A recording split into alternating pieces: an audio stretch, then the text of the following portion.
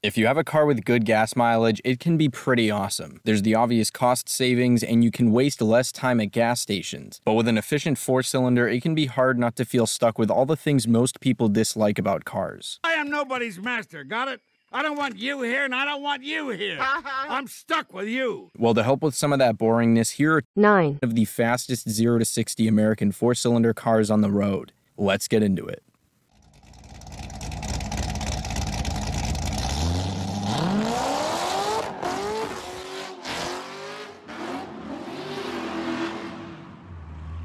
For anyone interested in getting an extra 2 or 4 cylinders, I've got videos out there for that, so check those out next. Prices for these are from cars I found in my area with no more than like 80,000 miles, and a lot of them had a lot less than that. Also, let me know if I forgot any cars here, but without further ado, number 9 is the Dodge Caliber SRT4 with a 0 to 60 time of 5.9 seconds from car and driver. These come with 6-speed manual transmissions that drive the front wheels with 285 horsepower and 265 pound-feet of torque. Honestly, the interiors kind of suck, but that's not too surprising based on Dodge's car interior record between like 2000 and 2010. And if you told me you didn't like the exterior either, specifically the back, I probably wouldn't blame you. But for what this car is, I actually think the fronts look pretty cool and they seem like a lot of fun. The ones of these I did see for sale at dealerships and for private sales were around 10 to 15 grand, but sadly, these are as hard to find for sale as a short throw dipstick at AutoZone.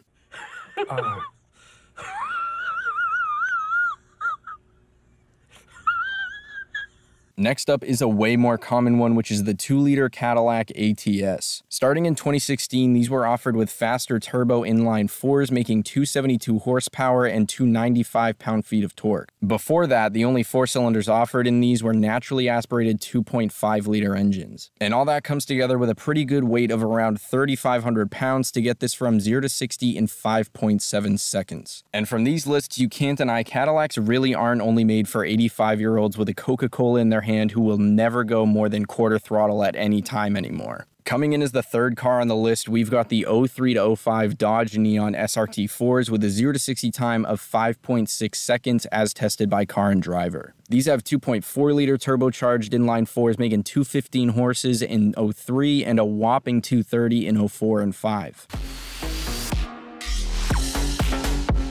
Now, that may sound like nothing, but these also barely weigh anything at around 2,900 pounds. The range of prices on these seems pretty wide, with the ones I saw being between 11 and 23 grand. Even though this and the Caliber have engines that are the same displacement, the engines are actually completely different in a lot of ways, which results in the power difference. Also, apparently a lot of people believe both power ratings were underestimated by Dodge, and these power numbers actually matched the dyno numbers people were getting, so the brake horsepower was a little higher. When they were new, at least. It's been some time. Next is one not too many people would probably picture here, and it's the 2018 and newer turbo 2-liter Buick Regal Sportback. I've mentioned the higher trim V6 Sportbacks in other videos, but turns out the 4-cylinder ones are actually pretty quick compared to their 4-banger competitors too, also with a tested 0 to 60 time of 5.6 seconds. Like a couple of recent comments I've seen, 1 or 2 people might be like, ew, that can't be here with other fast 4-cylinder cars because I don't like how it looks. Meh.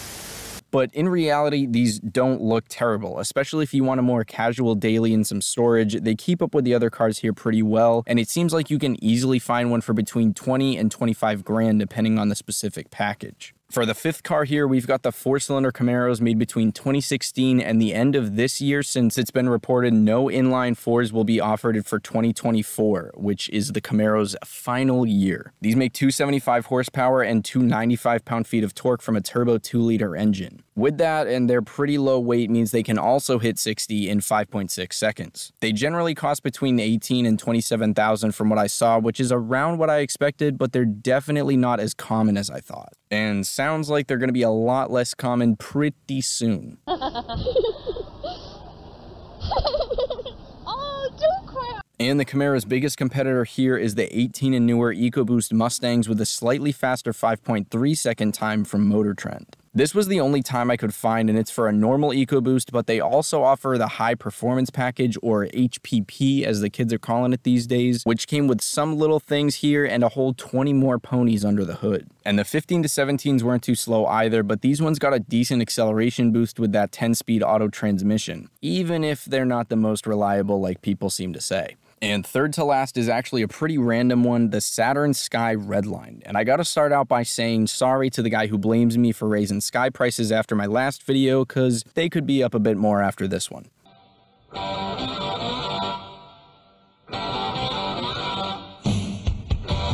These Redlines got turbos added to them, so they make 260 horsepower and torque and can hit 60 in 5.2 seconds as tested by Car and Driver. Honestly, I'm surprised too, but it's not as wild to think about that when you realize they only weigh just under 3,000 pounds. The Solstice GXP actually has a 5.6 second time too, but because these are so similar, I thought I'd leave it just as an extra mention. Second to last is the all-wheel drive Cadillac CT4V. And this goes back to when I said Cadillacs aren't just for old people unless they're terminal adrenaline junkies, because these hit 60 in just 4.5 seconds according to Car and Driver, and 5.1 from Motor Trend.